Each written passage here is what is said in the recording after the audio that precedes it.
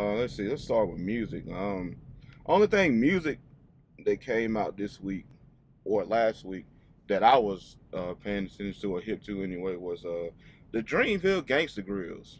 If you don't know, last Friday Dreamville dropped their Gangsta Grillz mixtape called D-Day, and they did that. You know what I'm saying? Of course, Dreamville Fest was this past weekend, which I'm gonna get into a little bit because I watched.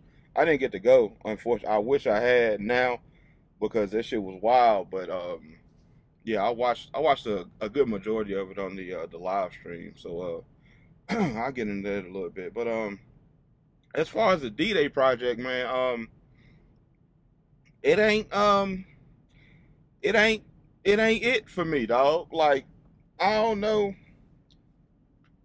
I don't know. Dreamville just they not the they not the Gangsta Grills type of beat artists. You know what I'm saying? Like outside of I want to say Boz and ASAP Rocky, who of course is not in Dreamville. They had one that was pretty good. Um, JID, his was pretty good, but JID is kind of he's a more I would say he out of the whole Dreamville camp. Him and JID specifically and Earth Gang specifically, they are artists who have a wider range of just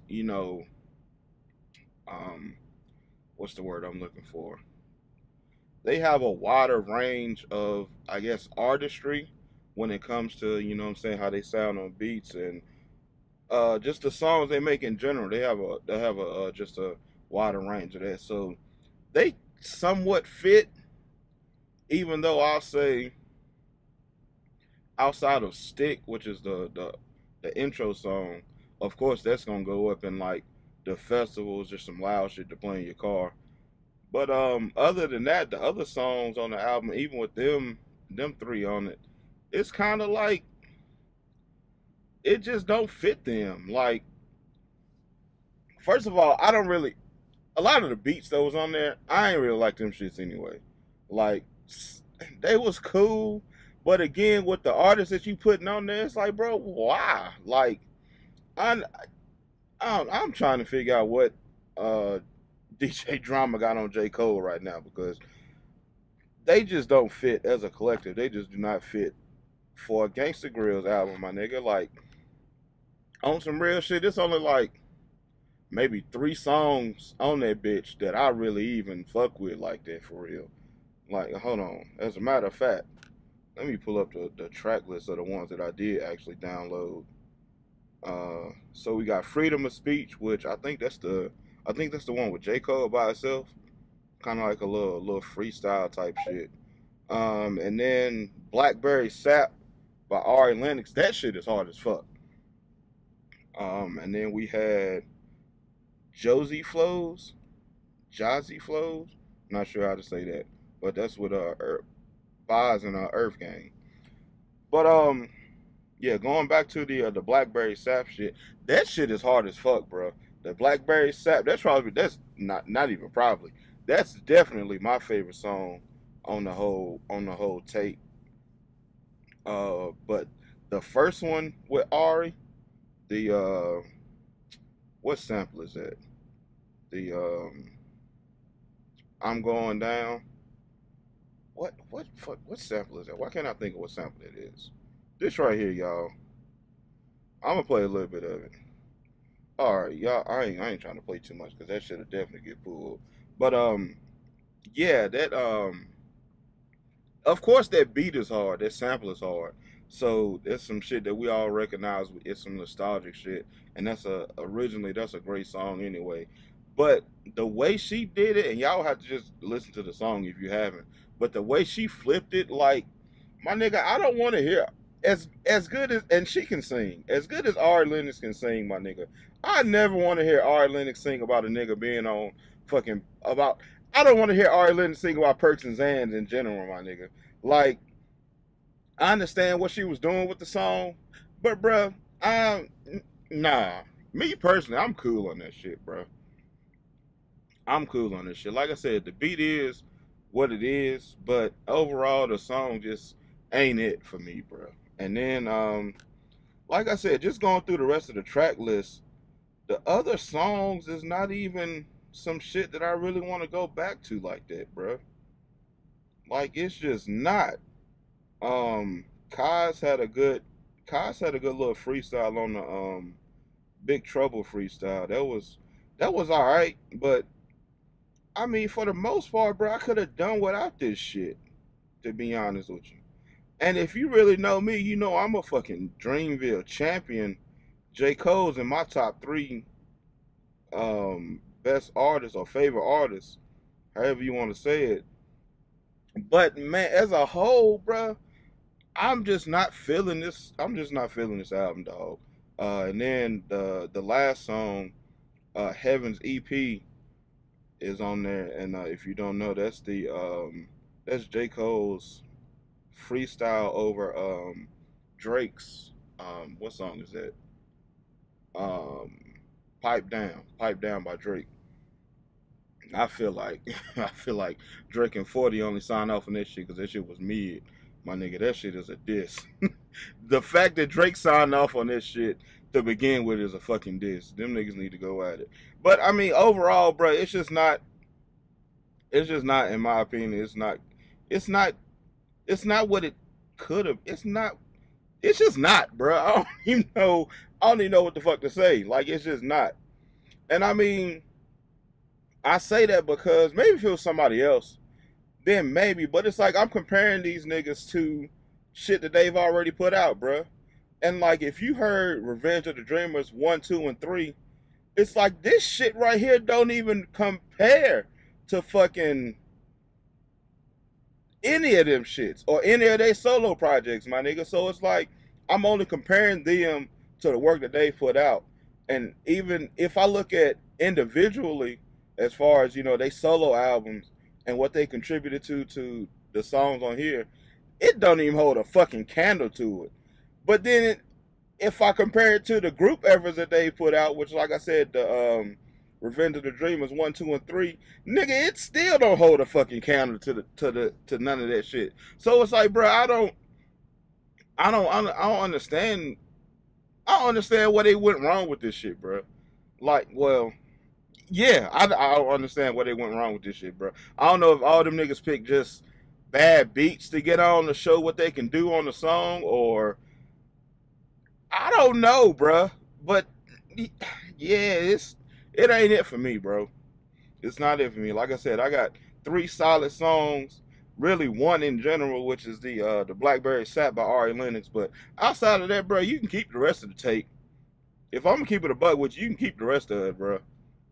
And I hate to say it, cause like I said, these are some of my favorite artists and my favorite group as a whole. But this ain't it, bro. This is not it. But definitely, I would say, I mean, go listen to it if you fucking want to, bro. Like I said, it's not, to me, it's not none of their best work by any means at fucking all. But I mean, you can find some shit on that. You can find some shit on there, I'm sure. Somebody can. But let's see, keeping it on Dreamville. Hold on, give me a second. But yeah, keeping it on Dreamville, their Dreamville Festival was last Saturday and Sunday, this past Saturday and Sunday.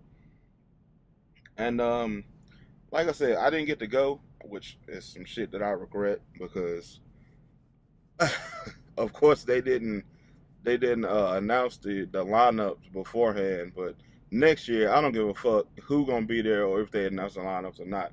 My nigga, I'm getting a VIP and I'm fucking going to this shit because they had a whole DJ Drama Gangsta Grillz set with Jeezy, T.I., and Lil Wayne.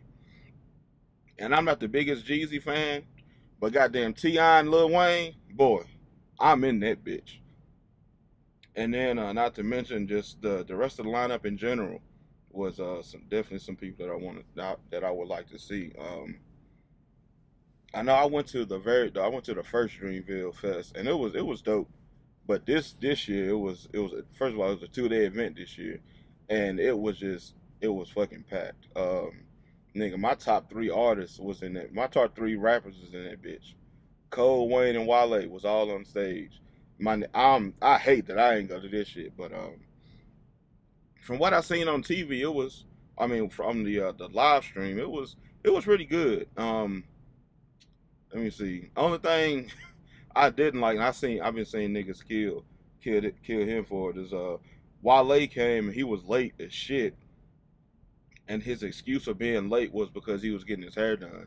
And it's like, my nigga, you can't that can't be your fucking excuse for being late getting your hair done, because he said some shit about the chick who did his hair before put some crazy shit in his head. And it's like, my nigga, that's not a good enough excuse for being late to a damn festival show, my nigga. Especially, you wasn't even one of the early acts. He was like midday. Well, not even midday, because the shit started like 12, I think. So he went on there like maybe 5, 6, somewhere in there. So it's like, my nigga, how? That's some bullshit. Like, you can't blame your hair. You can't blame you being late on your hair. But like I said, overall, from what I did see, when I had enough signal to watch the shit, it was pretty good. Lil Baby said, bruh, niggas like Lil Baby and the Migos and niggas like that with just the songs is big, but nothing else. It's kind of like they have the worst fucking stage performance and the worst fucking live show experience, I feel like, because I was watching the Lil Baby set, bruh, and the shit was just like this. Of course, Lil Baby got a couple songs that everybody really fuck with. The shit come on in the car, you rapping along to it. The shit come on when you in the club, when you in whatever the fuck, you gonna rap the shit. But as far as this nigga being on stage and performing, this shit was lame as hell, bruh. Like, this nigga was just, I don't know. It's like he sucked all the energy out the, excuse me, like he sucked all the energy out the fucking song or something, bruh. This shit was ass. Um, and then of course he closed out the first night, and I think right before him, Moneybagg Yo was on, and Moneybagg was kind of into the shit a little bit, but the crowd wasn't on shit when Moneybagg was on stage. Like, I don't know, that shit was ass backwards to me. So yeah, that was the first night that I watched, and then the second night was with the Gangsta Grillz set right before Cole came out. And my nigga, these little young motherfuckers that was at this festival is too young for a fucking Gangsta Grillz set, bro. They playing music from fucking '02, '03, '04, '05 type shit. These little young motherfuckers that was out there was born in like 2000, 2001, 2002 or some shit. They don't know these songs for real. The only time the only time it even looked like the crowd was like interacting with some shit was when Wayne came out, and that's just because Wayne is fucking Wayne, and who the fuck don't know a Wayne song? But yeah, I mean, overall, like I said, I regret not going. And then when Cole came out and he did a few old songs from like the warm up Friday Night Lights and shit like that. Then he had one part of the set where he brought out everybody from Dreamville, and they did a couple songs from Revenge of the Dreamers 3. And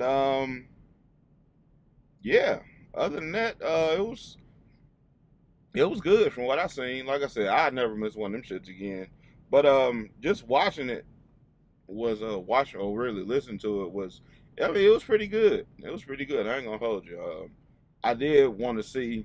I kind of wanted to see Cole and Wale do a couple of their songs that they got together from like Friday Night Lights, which is I think the song is "You Got It," and then they got another song, "Beautiful Bliss," which was actually on.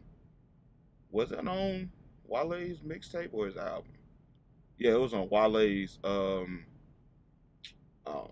fuck, what's the name of it? The first album. Attention Deficit, yeah. But yeah, I always wanted to see them do those two songs live. So they didn't do it this year. So hopefully Wale will be there next year and they'll do the shit next year and I actually get to see the shit in person. But overall, like I said, from what I seen of the festival, it was good. Um, and yeah, that's pretty much it for the Dreamville shit. Let's see.